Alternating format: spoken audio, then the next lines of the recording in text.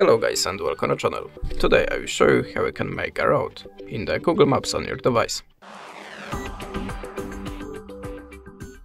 So we have to start from choosing the place that you want to set as a start or a finish place. Now just use the direction and choose the second place.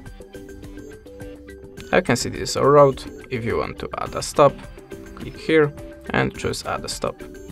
Now choose the place for it and set the address of your first stop. You can see if you want to add more stops, just do it the same. If you're ready, click done, and if you want to open the route settings, go to the three-dot icon again and choose route options. That's it. Thanks for the watching, leave us a subscribe or a comment, and goodbye.